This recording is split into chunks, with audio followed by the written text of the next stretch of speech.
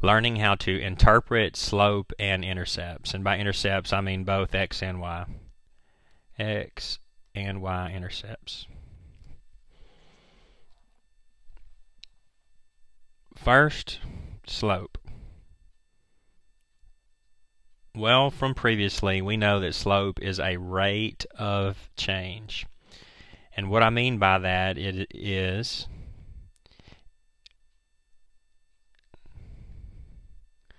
it is a change in y per a change in x. This triangle is the Greek letter delta, and it stands for change in.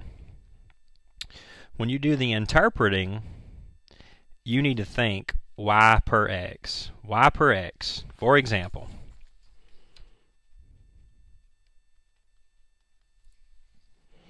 let's say that we are driving somewhere. Well, our input quantity would be time, perhaps, measured in hours. And our output quantity would be miles. Are independent or dependent? The miles we travel depends upon the hours we drive. Let's say in 3 hours we traveled 150 miles. By hour 6 we traveled, say, 300 miles. Alright, with these 2 points we could calculate our slope. Well, one way we learned to find slope was to take the points. In this case, we have 3 pairs with 150 and 6 pairs with 300, and use our slope formula. The slope formula said that slope is equal to change in y divided by change in x. Change in y per change in x.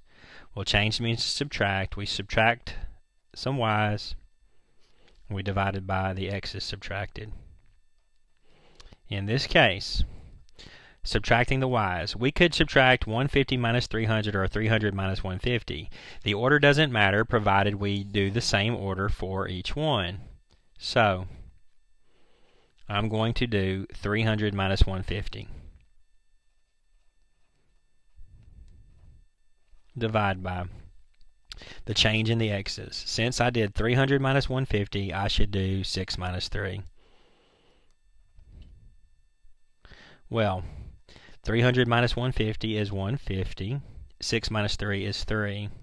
150 divided by 3 is 50. But the question is, what is this unit? When we say interpret, we mean in context with words. In words, what does this 50 represent? Well, you think y per x. What is our y quantity? Miles. What is our x quantity? Hours. So this 50 is miles per hour. In fact, we might say it like this: 50 mph. When we talk about our speed, we often say that. It's our driving rate. In this situation, we are averaging 50 miles per hour. Okay, now let's use that information to see if we can answer number 1 from our packet. We're looking at page 57, problem number 1. I get to the question sentence first. Which of the following best describes the slope of the line segment? Well, when we're asked to identify the slope, I'm first going to identify my x and y quantities. X, in this case, is hours. X is hours. Y, in this case, is the money earned, my dollars. Alright, so I'm simply going to fill in y per x. My y quantity, y is dollars, money earned, per. My x quantity in this case is hours. My slope here is dollars per hour. I would say it's my pay rate. This is my slope. This is the unit of my slope. Now it's asking me to actually calculate that. You can see all the problems say dollars per hour, dollars per hour, dollars per hour. So knowing the unit is not exactly going to get it for us in this case. We need to find the actual value. Well, we need 2 points. Let's see if we can identify a couple of points on this line. It appears as though 8 pairs with 50. 8 pairs with 50. And it appears that 16 pairs with 100.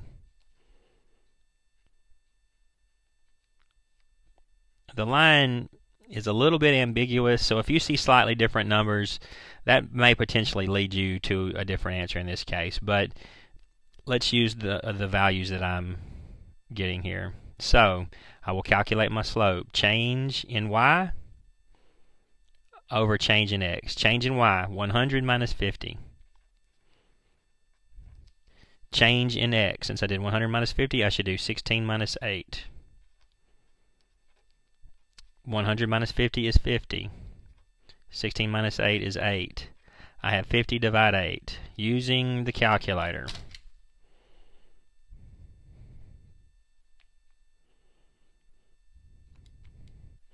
$50 divide 8.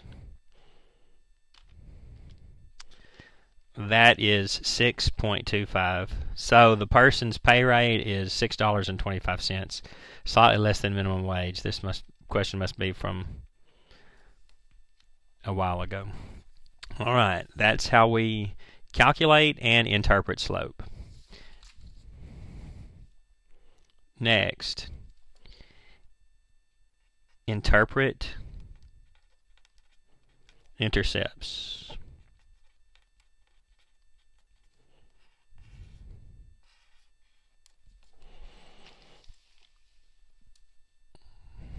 Okay. First, the intercepts. The intercepts are the points where the line crosses the x and y axis. Okay. At the intercepts,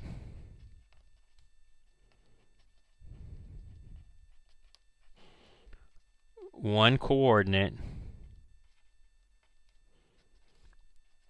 will be 0.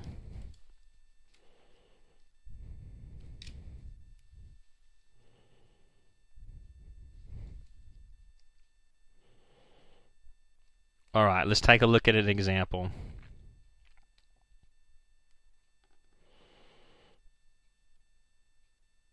X, Y. Let's say in the X column we have -2, 0, 2, and 4. And in the Y column we have 3, 2, 1, and 0. Well, to find the intercepts, you simply identify the zeros. This is an intercept, and this is an intercept. Well, which one is it? Well, look at the non-zero entry. This is going to be the y-intercept because we did not move any left or right. Therefore, this point will lie on the y-axis. 0, 2 is the y-intercept.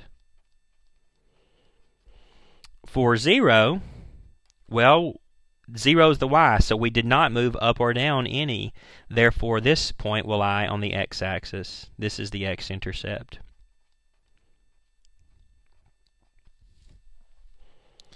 When we're interpreting these, we simply read the point like we see it. For instance, in this case,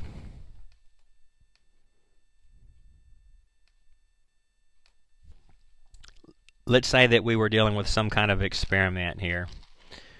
Perhaps the x quantity is temperature, and the y quantity is bacteria present.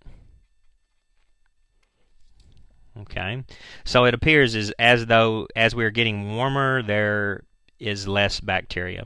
There's some kind of negative relationship here. One gets larger, the other gets smaller. Interpreting the y-intercept. This point 0.2. It's saying when the temperature is 0, the number of bacteria is 2, and that's all that I will say here. When the temp is 0, maybe it's degrees Celsius. 0 degrees Celsius. The number of bacteria is 2. So all I've done is attach the numbers to the quantities. Now we will try the x-intercept in this direction. Our x-intercept is 4, 0. Alright, so this 4, 0, 4 is the temperature, 0 is the bacteria. I would say when the temperature is 4 degrees Celsius, the number of bacteria is 0. So interpreting the intercepts is not too difficult a situation. We simply attach the words to the quantities using the ordered pair.